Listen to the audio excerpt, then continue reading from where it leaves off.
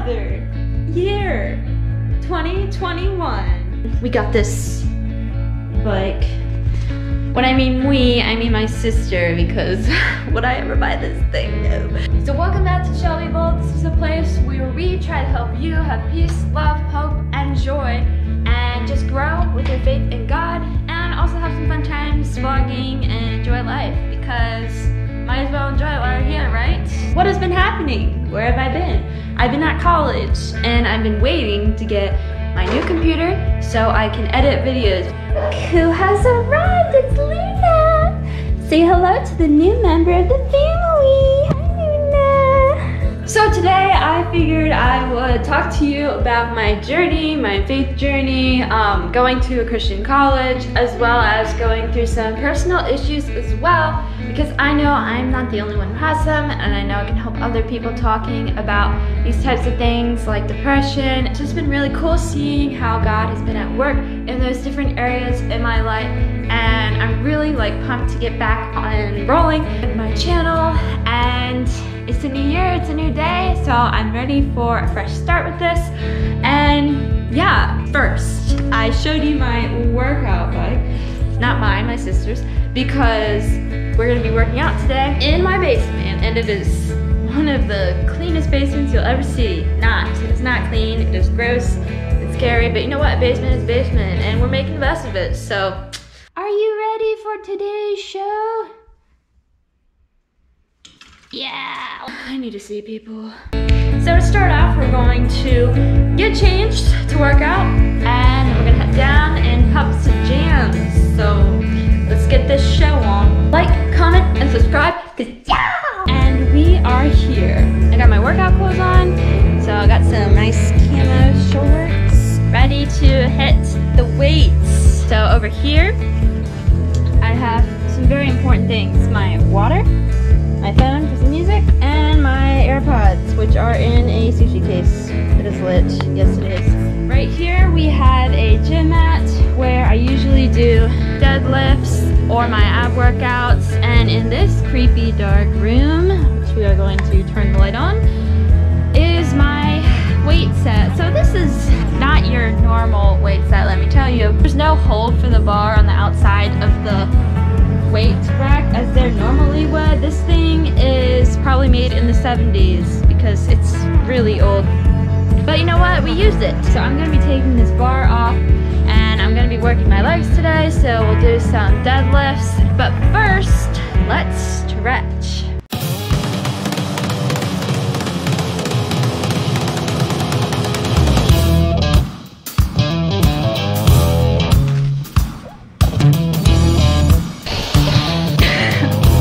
I'm going to get the bar out from the rack and put some weights on it.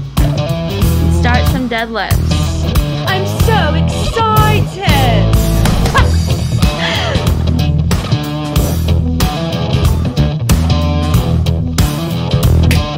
Just did a little warm up, 25 pounds on each side, so that's 50, plus the bar, which weighs 45 pounds, so that's 95. Here we go with 115.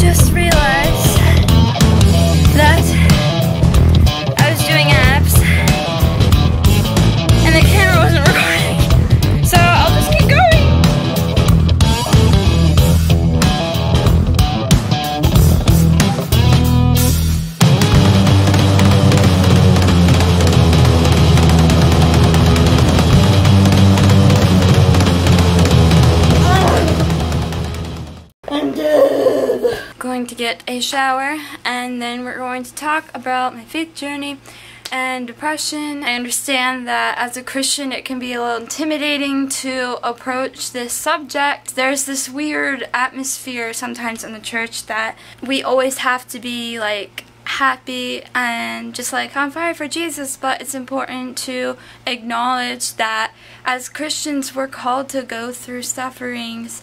Jesus lived a life of suffering, and that also means that we're going to go through these journeys and they're going to either bring us closer to Christ or push us away, and God means to call us to himself through these emotions and through these difficulties. So I'm going to talk about that and how God has called me during that journey and those struggles. So see you after the shower. Hello again.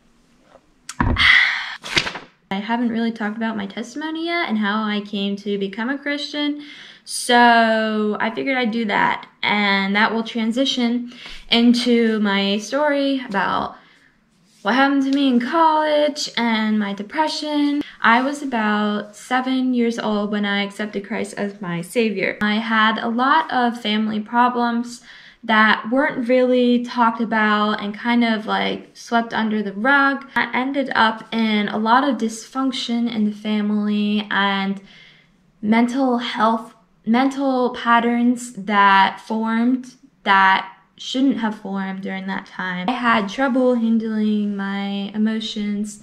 Not like I had anger issues or anything. It was more of like how I communicate my emotions, and that I tend to bury a lot of things inside of me because of that pattern that was just built at a very young age, and that I tended to keep those things to myself or try to just like move on, which isn't healthy at all.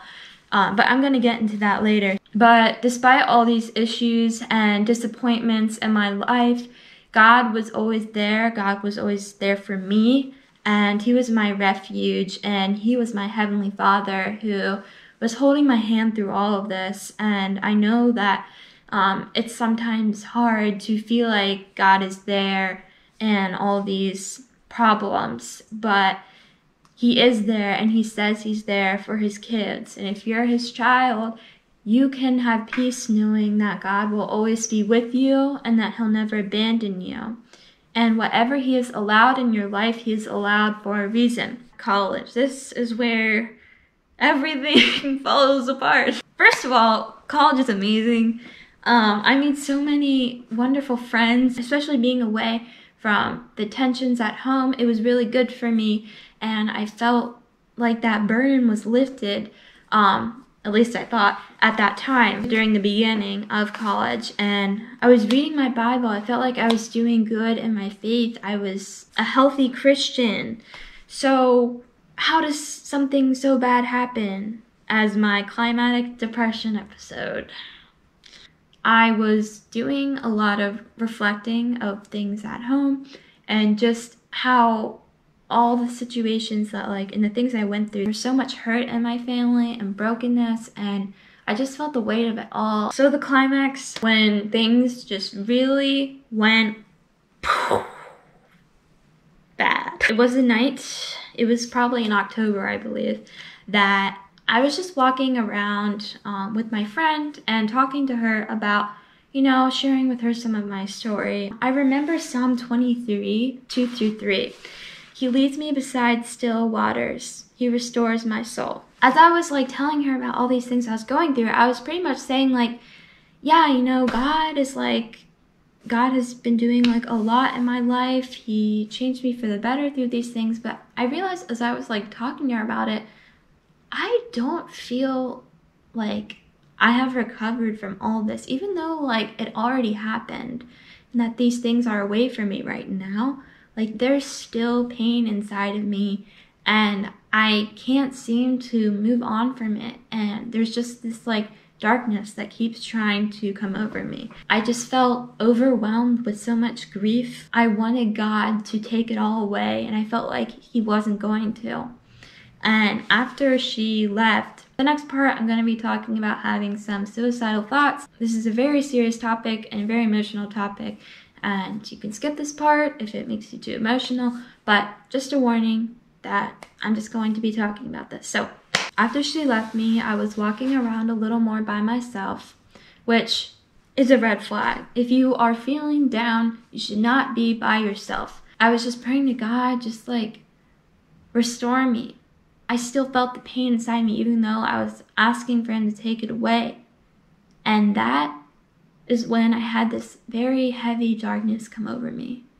I can't even explain it. And I started walking away from people, walking away from campus and the hub of life. And I started crying as I was doing this, and as I was having these thoughts of harming myself, and I felt like something very bad was going to happen if I kept going, but I still kept walking.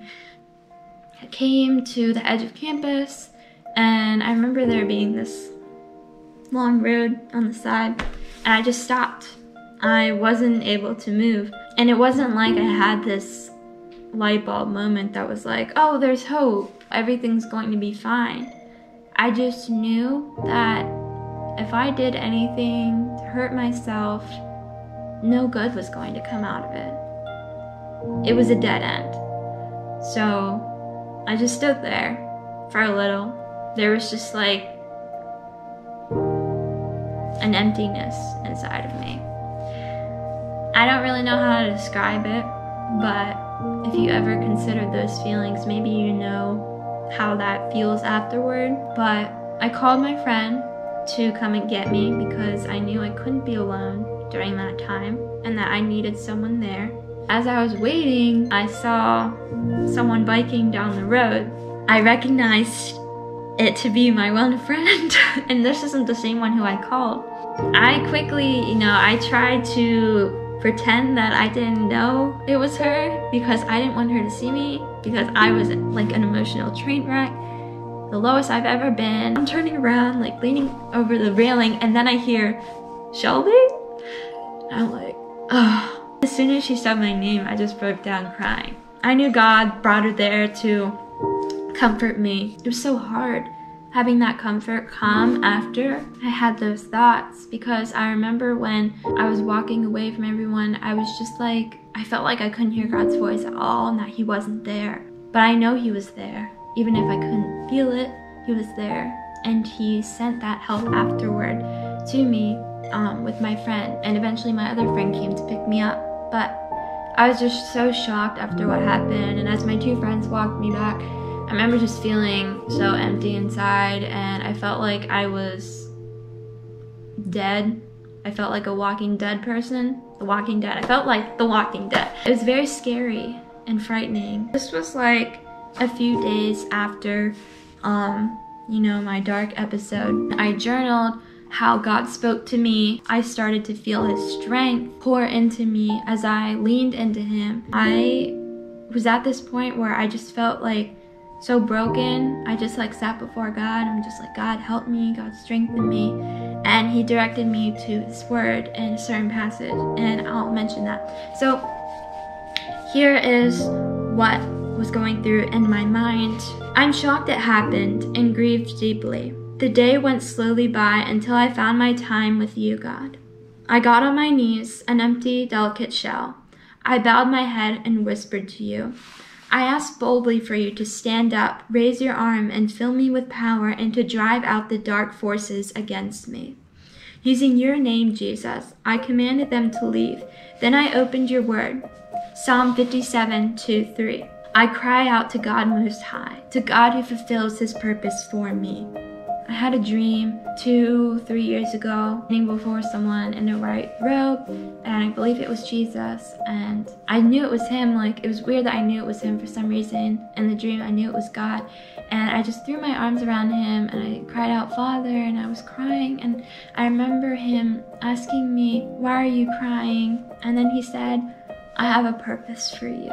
When I just read this, I cry out to God Most High, to God who fulfills his purpose for me. I knew that everything that I was going through was part of his plan. He was with me in that, and I wasn't alone that night. He was there. Something good was going to come out of this.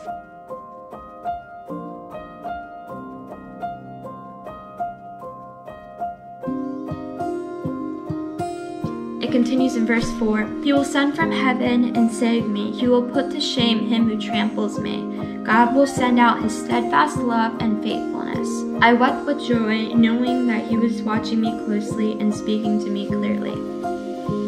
Verse 7. They set a net for my steps. My soul was bowed down. They dug a pit in my way, but they have fallen into it themselves. Yes, I thought to myself, feeling a fire burn within me. They have. So clearly did I see the evil one who tried to destroy me that night. I was filled by God's power, by his anger and his hatred for evil, and I went to war. I marched into the room of prayer at my college and took one of the prayer requests out. We have this wall of prayer requests, and normally I would go in and read them and then pray for them. I saw a note that said, "I feel better off dead." And when I saw that, I prayed fervently for that person that was being tormented, and I truly believe I made Satan fear and tremble because he knew that he was not going to touch them. I am filled with God's fury, and it is manifesting itself into a die-hard, pray-hard love. I am God's warrior of light. I go on and saying that I'm ready to fight for these people who are going through these difficult things as I am, and I know that this is my purpose. This is the purpose that he has for me. Then I had a bunch of amazing things happen between that period and now, where God brought other people who were having depression to support me, and we just had this network, a network of support, like these people who are going through depression with me, and we started meeting up and having dinner together. It was just like really amazing to be able to pray for one another and to lean on each other for that. And I knew that having this network is really beneficial to me, and I know it will be beneficial to other people. So after a few nights of talking about an idea I was forming with them, we finally formed the Lighthouse, which is a student support group for people who have depression and anxiety. It was really amazing how God used the Lighthouse to bring people with a bunch of different backgrounds and who went through a lot worse things than I ever did. And it was amazing that God used me to speak into their lives, and we spoke into each other's lives and supported each other through that. And I just felt myself growing a lot, even though there were times that I felt alone, I felt so broken and in despair. I was forced to lean on God, to lean on others for help, and to really just grow in my knowledge. And I had to constantly pour myself into God's word to battle the thoughts that go through your head when you have depression, which is no one wants to be around you, you're too broken to get better, a bunch of things. I'm sure if you have depression, you know exactly what I'm talking about. You feel hopeless, you feel like you can't be around people because you'll drag them down. You just start isolating yourself, which is bad. You don't want to isolate yourself when you're feeling depressed. You need to surround yourself with people so they can help you.